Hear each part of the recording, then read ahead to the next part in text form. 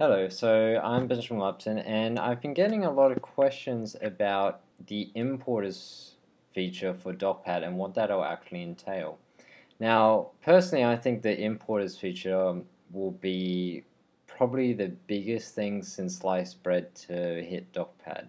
Now that sliced bread has hit DocPad, although that would be pretty funny, it's just importers is going to be really, really amazing. So we've got issue 500, surprisingly. 500 is for importers. Now, what importers are you to do? I'll actually open up issue 543 that does this into a nice little mind map for us. So here we have the DocPad architecture, the ecosystem.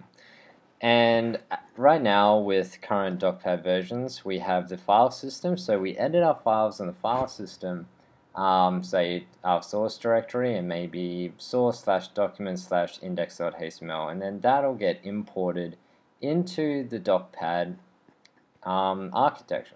And DocPad will then go away and we'll pass it through our plugins. So we may render it with Echo or whatnot, and we'll render it and then we'll stick it out somewhere. And we'll host it either on a dynamic website, so something like Node.js, Nodester, Heroku, whatever, or we can host it on a static website. So we do docpad generate m static, and hold on, I'll just get terminal window up for you so we can see. So we docpad generate m static, and that'll compile it for a static website. Now we also, and static websites we can host on GitHub Pages, Google Drive, Apache, Dropbox, Async, whatever you want. Now, we've also got a plugin already for GitHub Pages, and these plugins on the way. So, for instance, on GitHub Pages, if you actually want to deploy your website to GitHub Pages, you would actually just install the GitHub Pages plugin, and then you would actually run docpad deploy GitHub Pages. And that'll actually compile your website in the static environment and deploy it to GitHub Pages all for you, nice and dandy, which is really quite nifty. Now, we're all quite familiar with that aspect, and some may also be familiar with the API aspect. So DocPad can actually be run as well as a module in different systems. And we provide a pretty nice Node.js API to interact with DocPad. So for instance, you could actually write your website in Express, Getty, whatever you want, and actually interact with the DocPad API, interact with the database directly, interact with the DocPad server directly, whatever you want. Now, there's been this area of importers that's kind of been a bit lacking, and we've had workarounds for this. In the meantime, for instance, let's say I have my website blupton.com. And let's say, I want to pull in my GitHub status or my YouTube videos, right? I can use the feeder plugin for this. So the feeder plugin pulls in RSS feeds and exposes the RSS feeds to our template data. So that happens here for my YouTube, happens for my Vimeo stuff, my GitHub activity here. So I'm already using the feeder plugin, and I'll just tell my DocPad website via the regenerate every configuration option to regenerate every hour or so, right? So that way every hour my blupton website hosted on Heroku will regenerate, and feeder will pull in the latest YouTube videos, the latest GitHub videos, and whatever I want. Right, so it provides the illusion that my website is actually a dynamic website, but we actually just generate a static website every hour, so it's still ridiculously fast. Now, however, these feeder just puts things into the template data, right? So if I actually wanted to, say, use Tumblr, for instance, as my blogging platform, and I actually wanted blog pages, now, I could use Tumblr with feeder and then have these listings, and then when you click the link for the article, it goes and takes you away to the Tumblr website. Or what I would really want is, so when you click the link, it actually goes to a page on my website. So it copies the data from Tumblr into the DocPad database, right? And so far, the way to inject documents to do that has been incredibly messy. That's actually what we had to do, and it hasn't been that nice. So what's happening with the DocPad roadmap and DocPad vision right now is we're really targeting being able to support virtual documents, so documents that don't have a physical location on your current computer, so they don't have the full path attribute on them to be able to support them very well. So DocPad version 6.44 that just came out today on July 2nd now has great support for virtual documents. And the page plugin has been updated to use that, and is really some quite nifty things. However, we're wanting to take this further, so we're wanting to really take it to a point where we can pull in data from, say, Tumblr, from Mongo database, from RSS, from WordPress, GIST, Dropbox, whatever you want. So be able to pull data directly from a third-party service or a third-party source, including the file system. You can view the file system as one of these sources and put that content directly into the DocPad database. So that way it's actually treated as a real file inside the DocPad database. So that way we can render it as its own page.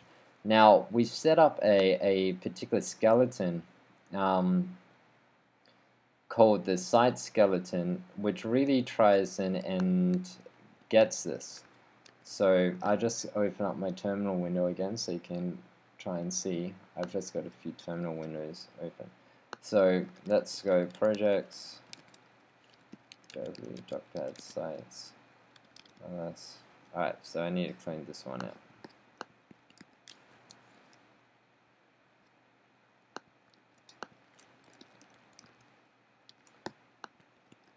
So if we actually run that, we'll actually see a website that kind of looks like this.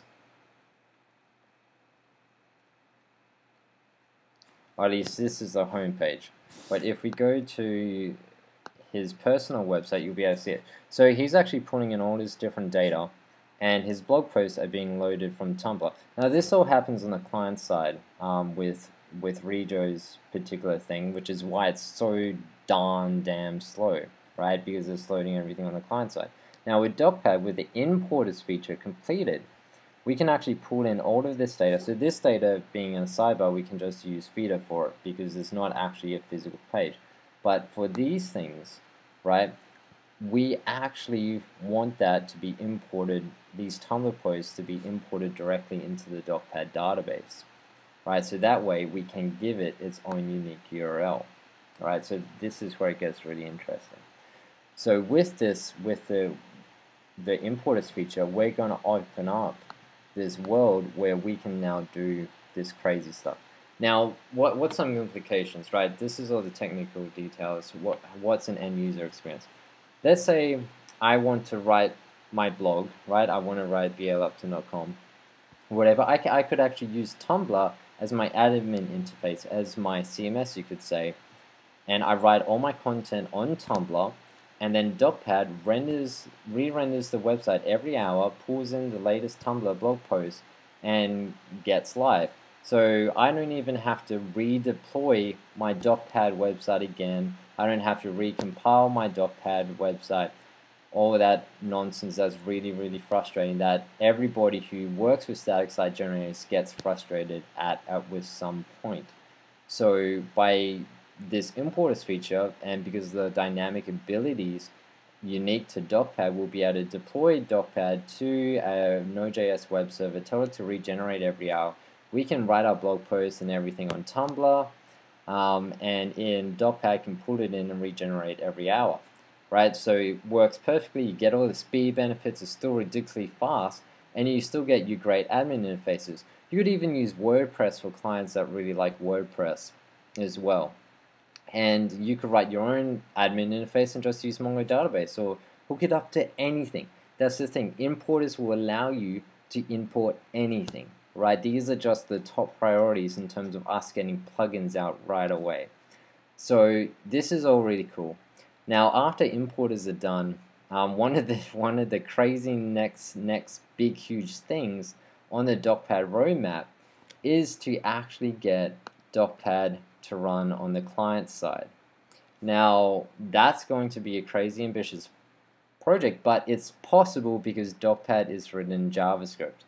Now, there's been Creationix, Tim Caswell, he's been working on a port of Git to JavaScript to actually allow you to use Git on the client side as well. So these things are going to become possible, and they're going to become possible in a very big way. So it's going to be really quite exciting. Now, if you want to help bring this vision forward more, if you've received value from DocPad, if you love DocPad, or if you just want to speed things up, please by all means donate some money to help us reach a place where we could work on DocPad full time, while still providing you great support, while still working on these things, while still just rocking it up.